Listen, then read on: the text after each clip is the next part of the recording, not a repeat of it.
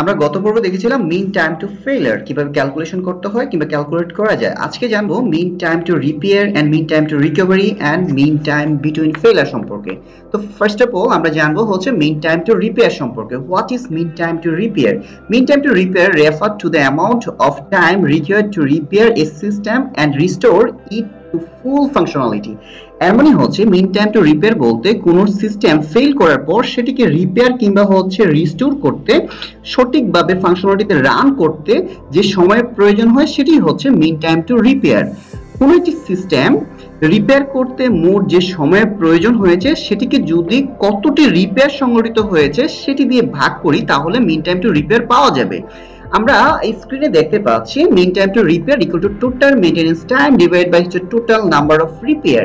আমরা যদি একটা উদাহরণের মাধ্যমে বিষয়টাকে পরিষ্কার করতে চাই, যেমন imagine a pump that failed 3 times throughout a workday. The time spent repairing each of those work down total 1 hour. In that case, MTTR would be 1 hour equal to 60 minutes divided by 3 equal to 20 minutes. That means আমরা কোনো একটি pump একটি কার্য দিবসে 3 বার যদি fail করে এবং 3 বারে যদি রিপেয়ার করা হয় এবং 3 বার রিপেয়ার করতে যদি মোট 1 ঘন্টা বা 60 মিনিট সময় যায় তখন MTTR হবে 60 minute divide by 3 equal to 20 minutes, right? এর মানে MTTR ইকুয়াল টু হচ্ছে 20 মিনিটস। আমরা mean time to repair versus mean time to recovery. Sometimes you are getting confused mean time to repair and mean time to recovery because of those are represented by MTTR. There are several commonly used terms for the acronym MTTR. The two most common are mean time to repair, which described with previous session, right?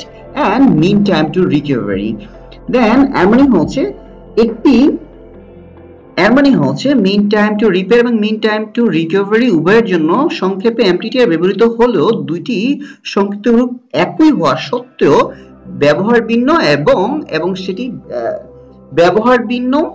এবং সেটি বিভিন্ন ক্ষেত্রে ব্যবহৃত হয়ে থাকে।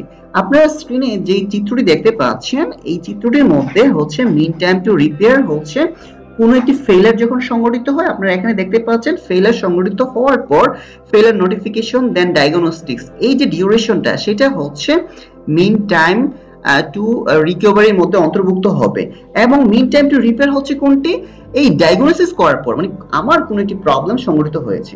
Okay fine, আমরা যদি ফিগারটির দিকে আমরা যদি এই চিত্রটির দিকে লক্ষ্য করি কিংবা ফিগারের দিকে লক্ষ্য করি সেক্ষেত্রে আমরা দেখতে পাবো যে মিন টাইম টু রিকভারি হচ্ছে কোনো একটি ফেলিয়ার সংঘটিত হওয়ার পর ফেলিয়ার নোটিফিকেশন টাইম প্লাস হচ্ছে ফেলিয়ারটি কোথায় সংঘটিত হয়েছে, কোন ডিভাইস কিংবা কোন অংশে কিংবা কোন ইউনিটের মধ্যে সেটা ডায়াগনোসিস করতে যে সময় প্রয়োজন হয় সেটি উইথ হচ্ছে মিন টাইম টু রিপেয়ার, এবং রিপেয়ার করতে যে সময় প্রয়োজন টোটাল যে টাইমটা সেটি হচ্ছে মিন টাইম টু রিকভারি। এর মানে হচ্ছে ফেলিয়ার সংঘটিত হওয়ার পর যখন রিপেয়ার হবে, রিপেয়ারের জন্য রিপেয়ার টাইম দেন টেস্টিং টাইম প্লাস হচ্ছে return to normal operating condition, total যে টাইমটা এর মানে হচ্ছে ফেলিয়ার সংঘটিত হওয়া থেকে পরবর্তীতে ফেলিয়ারটা রিসলভ হওয়ার পর অপারেশন সঠিকভাবে রান হওয়ার যে মধ্যবর্তী ডিউরেশন, টোটাল ডিউরেশনটাই হচ্ছে mean time to recovery. R mean time to repair হচ্ছে ডায়াগনোসিস হওয়ার পর থেকে রিপেয়ার করার টাইম, টেস্টিং টাইম এবং হচ্ছে return to normal operating condition ফিরে আসার আগ পর্যন্ত যে সময়টা,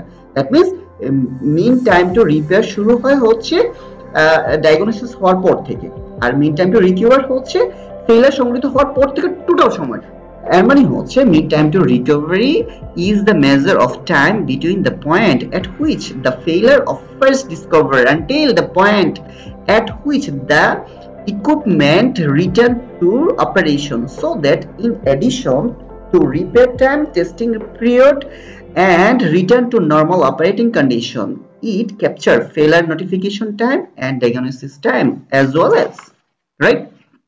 এখন আমরা জানবো mean time between failure সম্পর্কে। mean time between failure measure the prediction time that passes between one previous failure of a mechanical or electrical system to the next failure during normal operation.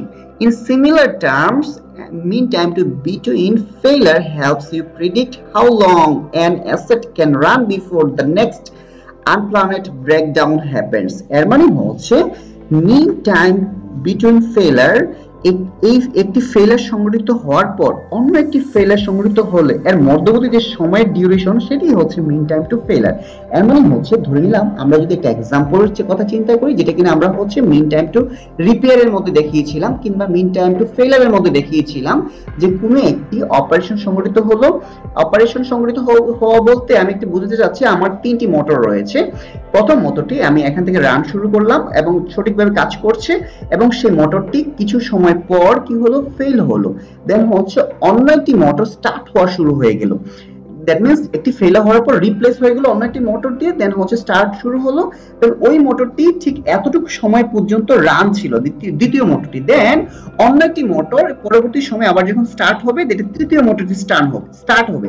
এর মানে হচ্ছে যে প্রথম যে ফেলারটি সংঘটিত হয়েছিল, এই ফেলারটি হওয়ার যে মধ্যবর্তী ডিউরেশনের পর দ্বিতীয় যে মোটরটি স্টার্ট হওয়া শুরু হয়েছে, এই স্টার্ট টাইম থেকে পরবর্তী যে ফেলার টাইম, এই যে মধ্যবর্তী ডিউরেশন, এর মানে হচ্ছে কোনো একটি ফেলার সংঘটিত হওয়ার পর অন্য একটি নতুন ফেলার যে সংঘটিত হবে, এই মধ্যবর্তী যে ডিউরেশন সেটি হচ্ছে mean time. How do we calculate mean time between ফেলার? Express mathematically, the lapses of time from one failure to the next can be calculated using the sum of operation time divided by the number of failure. এর মানে আমরা যদি total operation time K total number of ফেলার দিয়ে ভাগ করি, mean time between ফেলার আমরা পাবো। Looking at the example of pump, we mention under mean time to repair, out of the expected run time of the 10 hours, it ran for 9 hours and failed for 1 hour, spread over 3 occasions. So mean time between failure 9 hours divided by 3 hours. এর মানে হচ্ছে আমাদের প্রথম মোটরটি যদি 9 ঘন্টা চালু হয়ে থাকে, দেন পরবর্তী মোটরটি যদি 10 আওয়ার্স চালু হয়ে থাকে, টোটাল মোটর ছিল আমার হচ্ছে 3টা। তো প্রথম যে ফেলারটি সংঘটিত হয়েছিল সেটি 9 ঘন্টা পর, তাহলে 9 টোটাল অপারেশন টাইম ছিল 9 ঘন্টা, তাহলে 9 divide by total number of ফেলার। আমার 3টা মোটরই কোনো না কোনো সময় শেষে ফেল হয়েছিল, মানে 3বার ফেল হয়েছিল। টোটাল নাম্বার অফ ফেলার হচ্ছে 3, 9 divide by 3 equal to 3 hours. এর মানে মিন টাইম বিটুইন ফেলার হচ্ছে 3 আওয়ার্স। দ্যাট মিন্স এভাবে আমরা মিন টাইম টু ফেলার ক্যালকুলেট করতে পারি। Then we will learn what is the difference between mean time to failure and mean time between failure? আমরা পূর্বেই জেনেছিলাম mean time to failure calculation করা হয় সাধারণত নন রিপেয়ারেবল সিস্টেম কিংবা আইটেমের জন্য, যেটাকে রিপেয়ার করা যায় না, আর mean time between failure যেখানে রিপেয়ার করা যায়। কিন্তু বাস্তবের ক্ষেত্রে এটা খুবই ডিফিকাল্ট হয়ে যায় অনেক ক্ষেত্রে। কখন? যখন কিছু কিছু ডিভাইস পাওয়া যায় যেগুলো সাধারণত রিপেয়ার করা যায় না। হ্যাঁ, যখন ফেলার হয় দেন সেটাকে রিপ্লেস করতে হয়। এমন অনেক ইন্টিগ্রেটেড সিস্টেম হতে পারে, যেমন আমাদের যদি কোনো আইসি, যেমন ইন্টিগ্রেটেড ডিভাইসের ক্ষেত্রে, ইন্টিগ্রেটেড সার্কিটের ক্ষেত্রে যদি এটা ফেলার হয়, সেটাকে সাধারণত রিপেয়ার করা যায় না, কেননা এটা খুবই ইন্টিগ্রেটেড ডিভাইস থাকে এবং ইন্টিগ্রেটেড চিপ থাকে, সেটাকে রিপেয়ার করা পসিবল হয় না। তখন কি করতে হয়? আমাদেরকে সেই সকল ক্ষেত্রে রিপ্লেসমেন্ট করতে হয়। কখনো কখনো mean time between ফেলারটা mean time to ফেলারে switch করার প্রয়োজন হতে পারে। যে সকল ক্ষেত্রে আমার হচ্ছে ডিভাইস রিপেয়ার করা যাবে না, তখন রিপ্লেসমেন্টের প্রয়োজন হয় সেক্ষেত্রে।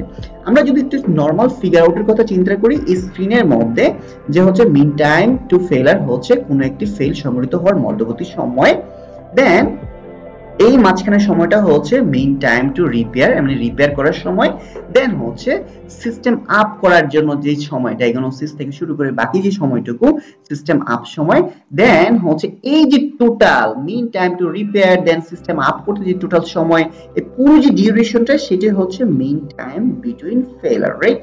আমরা কিছুক্ষণ আগে যে পূর্বের যে স্লাইডটি ছিল সেটির মধ্যে দেখিয়েছিলাম যে হচ্ছে mean time to repair and recovery হচ্ছে failure time, then হচ্ছে failure notification time, diagnosis time, then হচ্ছে repair time, then testing time, then return to normal operating condition time। পুরো সময়টা হচ্ছে mean time to recovery, এবং mean time between failure হচ্ছে repair plus system up, then হচ্ছে এই যে total সময়টা সেটা হচ্ছে mean time between failure। এভাবে আমরা হচ্ছে mean time to failure, mean time between failure, and mean time to recover, mean time to repair এই পুরো বিষয় সম্পর্কে আমরা আজকে জেনে নিলাম। ধন্যবাদ সবাইকে মনোযোগ সহকারে দেখার জন্য।